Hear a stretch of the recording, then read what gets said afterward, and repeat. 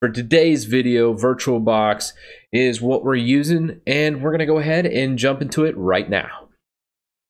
Okay, after we add VirtualBox, either install it using your package manager, or you can download like the app image if you like.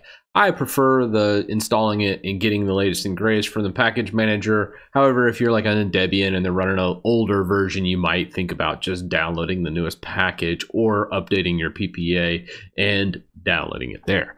But with that said, I'm not going to go over the actual install of VirtualBox just because it should be pretty much straightforward at this point if you're getting into virtualization on how to install programs. So you got VirtualBox, you pull it up, you have all your BIOS options set. I had some screenshots for AMD CPUs, but obviously if you have an Intel CPU, just make sure like VT-D is enabled along with IOMMU. So with that said, let's go ahead and create our Windows 10 machine. I'm just going to do the new option up at the top and select Windows 10 64-bit. And we'll go ahead and put this in a folder. I have a terabyte drive. We want it there. And we're going to just name this one Win10. For memory, for Windows, I like to give it 4 gigs at a minimum. I highly recommend 4 gigs unless you're doing like a Windows XP instance, because anything 7 and above just is a dog with less than 4 gigs of memory. Create your virtual disk. I'm only going to give this one 50 gigs because I really not going to use this virtualized instance very much except in very, very obscure circumstances. And here, if you were going to want to take this to other machines, I highly recommend switching this to VHD from VDI. VHD is just a little more uniform, and you can import that into a variety of different things. So actually for today's video, I'm going to go ahead and leave it on VHD, just because I know I can take that pretty much anywhere I need to go. So if I wanted to go to a different hypervisor on a different machine, or maybe even import this into my farm I have on like Zen server, I could do that with a VHD rather easily, where VDI is a little bit harder to do a conversion. Dynamically allocated, always choose that for the most part. Very rarely would you ever do fixed size because it immediately takes up all 50 gigs, where dynamic just fills it up as you go along. And now we have this. So I like to go into settings afterwards and just kind of double check what we have. Couple things I always disable: floppy, optical I leave, processor, and processors. We're going to go ahead and give this 4 virtual CPUs. Acceleration, actually we're going to take this nested off. I don't think we need that, because we have this right here, which is good. And from here, we should be good to go. As far as storage, we need to make sure we point out whatever we're using for the CD-ROM. CD-ROM wise, we'll probably give 1809. I have a custom image with a lot of patches built in. I haven't updated it since October, or actually November, so we'll see how this one does. And with that, we're going to hit OK and start our machine. Now, I know on like Gnome Boxes, 1809 and 1803 have issues. So you have to go all the way back to 1709. Sometimes they'd have these blue screen of deaths that you get during the setup process. VirtualBox, I find, is a little bit better at dealing with many of these newer architectures from Windows, or newer versions of Windows, where boxes and also QEMU out of the box has some difficulties where you have to do tweaking to get some of the newer versions of Windows 10 working. So just know that if you do have issues and you're using something other than VirtualBox, or you have blue screens, try an earlier version. 1709, I think I've always had good success with. I've never had an issue with it not loading on 1709. But with that said, VirtualBox is, my highest success rate out of pretty much any of the level 2 hypervisors here that run on top of Linux. I always choose custom, and then I just hit enter. I don't even bother partitioning. I just let Windows do all that for the virtual machine. And it'll go ahead and do like a reserve partition and all of that business, and I never have to worry about it. And this is also only seeing that 50 gig drive we've created. So there's no big deal with actually just letting it do all the partitioning. Again, I don't really suggest you do anything crazy there unless you have some funky setup.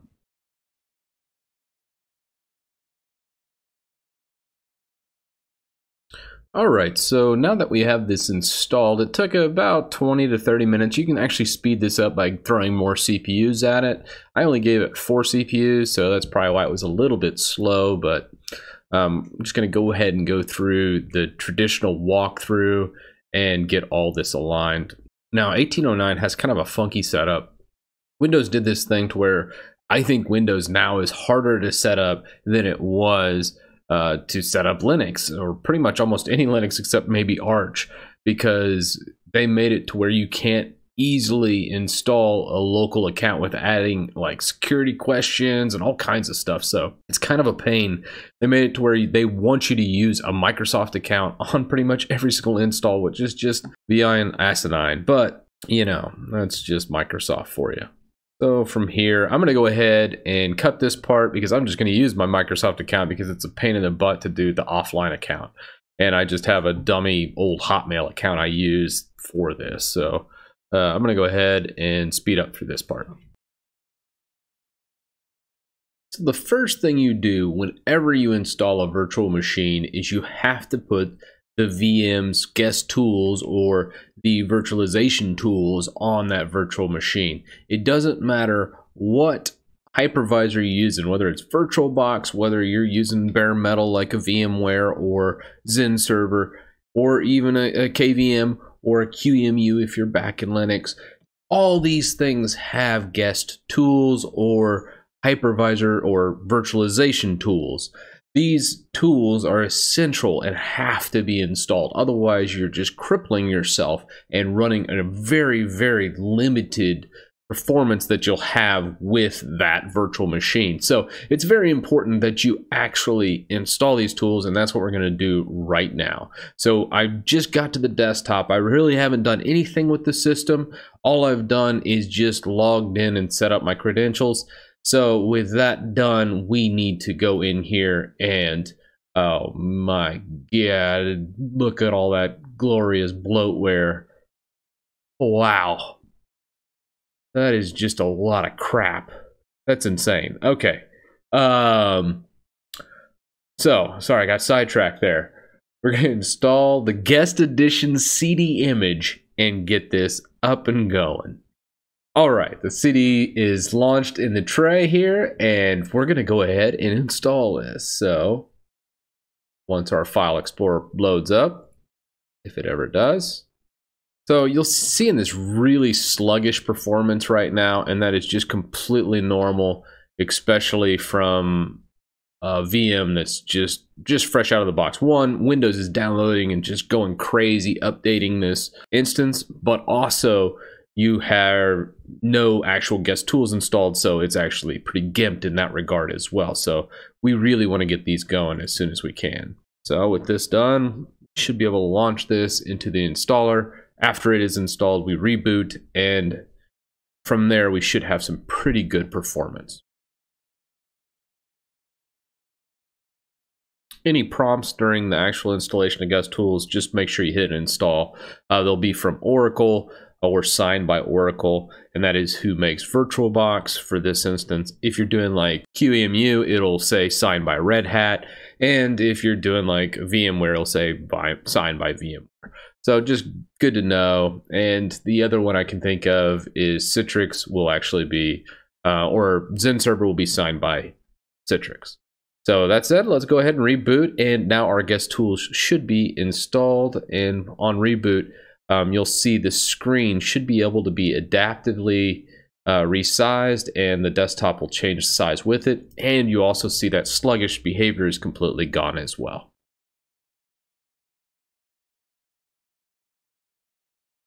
All right, we're back on the desktop. Let's go ahead and try and resize this and see what we get. And also, I also like to check to make sure, there it goes. It went ahead and automatically resized, which is pretty cool. But also, let's check Device Manager in Windows just to make sure it's able to see everything we just did. Let's right click on the Windows icon and then go to Device Manager and see what we have. Now, if we did this right, we shouldn't see any yeah, see, it's all good. But if you're starting to see anything with like an exclamation mark and it's yellow, you probably want to go in there and track down that device. Usually, when it's a virtual machine like this, when you do those guest tools, it goes ahead and resolves all that, just like it did on this machine. And now you have that good performance, or better performance than what it was out of the gate. So with all this done, you should now be able to run any programs, do all kinds of stuff. And VirtualBox, one thing I like about it is it actually has seamless mode, to where you can actually drop and kill everything but like the start menu. Let's see what this does. So if we do host L, we can get back out and go back to Windows mode. Let's go ahead and switch. So seamless mode kind of gets rid of all the borders. So I'm still in here, but I'm also still in my Windows desktop. So this is pretty cool. It's not perfect though. As you see the background's a little bit off here. So if we just hold our host button and press L, it should go back into Windows mode. So this is Windows mode, which is pretty good. So now that we have our virtual machine all set up, we've kind of toyed around with the resizing. Now you can actually launch all your apps right here. As I kind of showed and illustrated, seamless mode's not perfect. It's got little glitches here and there, but I would probably blank out my background, go to a more classic theme in Shell, so you have no translucent behavior with the actual windows or any of that pop up. That'll also cause issues if you're running seamless mode. I find doing a really basic theme with no translucent behavior helps a lot.